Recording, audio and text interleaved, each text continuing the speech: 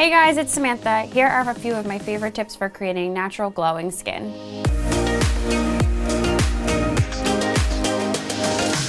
So I want to share with you some tips on keeping your skin super glowy. I know that there's like a lot of different highlighters and stuff out there, and this is a little different. This is a little bit more like a glow from within. I'm really big on skin and skin just looking really healthy and natural, and skin looking like skin. So I wanted to share with you some tips that I think are really helpful to create a glow from within, and they aren't overdone. Again, sticking to my natural style. So cream on my face now, but I'm going to go ahead and go over it with a Strobe Cream lotion from MAC. And this has a bit of an iridescent shine to it. It also has soothing properties. It's not just for cosmetic reasons, but you know, it is good for the skin. My skin can really use all the hydration it can get. And I think, you know, going back to talking about skin being highlighted and glowy, and it can be really difficult if you live in, you know, colder climates or when the season is kind of working against that for you. This is a great product. Works great with or without a tan. I don't know if you guys can see, but it does have a little bit of an iridescent finish to it. And just like I always talk about, you know, starting from in here and then, you know, pulling out. I am also going to use, and this is kind of going to be our primer today, this is the Hollywood Flawless Filter, and it's from Tilbury. I'm obsessed with this, and it comes in different colors, so you can really kind of fit it to your skin tone. It comes in a big applicator like this, almost like a big lip gloss applicator. I'm going to put it on my hand so I can do it in a little bit more of a controlled way, but if you wanted to apply it like this, you absolutely could. And I like to do this really close to under the eye. I'm very fair, so under my eye gets really dark easily, especially, you know, in the colder months when I don't really have a tan. So I'm almost like putting it on like I would put on a concealer. And you guys can obviously see, like, there's a lot of brightness and reflection to this. Now I like this as opposed to, you know, a primer that you would do all over, because you want the glow to be in certain places of the face. You want them to be more on the high planes of the face, because that kind of reflects what happens naturally.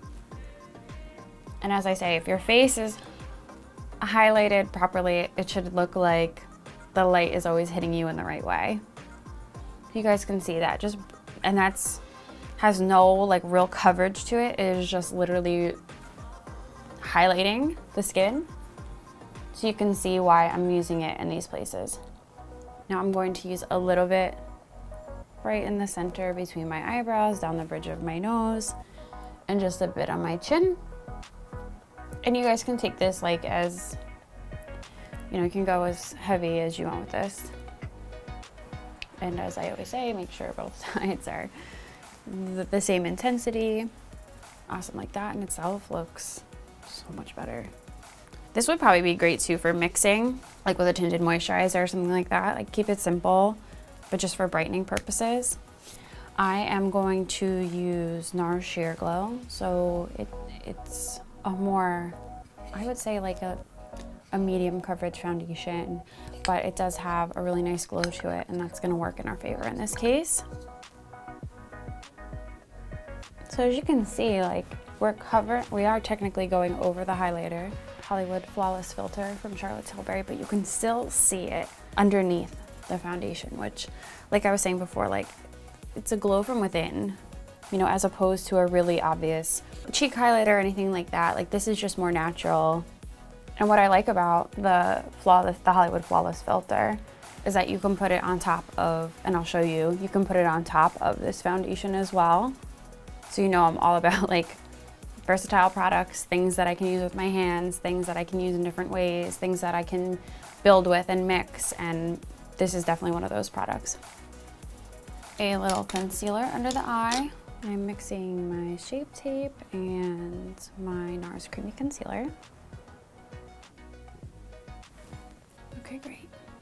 Now I'm going to take some more of that Hollywood Flawless Filter.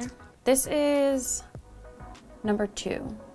So I guess it's technically light, but I've used it on darker skin tones than mine and it still looks good. So you just have to know like how far you can push it. Like this color, I don't think I would necessarily need a darker color in the summer or anything like that. Like you could probably get away with it. The same color all year. I mean, you want it to be brightening. You just don't want that reflective white color, or, you know, sometimes if a highlighter is too light, it can look chalky. It can look like blue or gray, and that's not good. Cool, I love that. And I'm just gonna use whatever's left in my hand and just go over my lids. You could just see like underneath the eye. And that's not the makeup, I mean, it really is the highlighter. So I'm going to do a bit of powder, but I'm really gonna keep it minimal because I want everything to be really dewy and really nice. If you know that you're shiny in general, or you get shinier throughout the day, like you might want to, you know, do your regular powder, but I'm just gonna do it right where you don't want the bad shine, which is like your upper lip, the sides of your nose, right in between your eyes. I do a little on my chin, and just kind of keep it minimum, keep it there. I'm going to do some bronzer.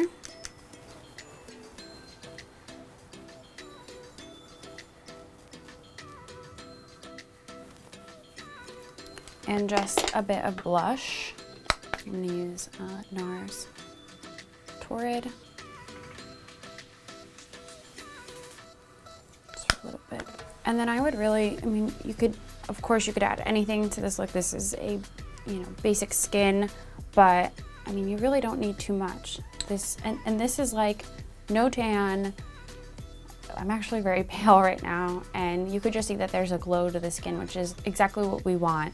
From here, you could add more highlighter if you wanted to.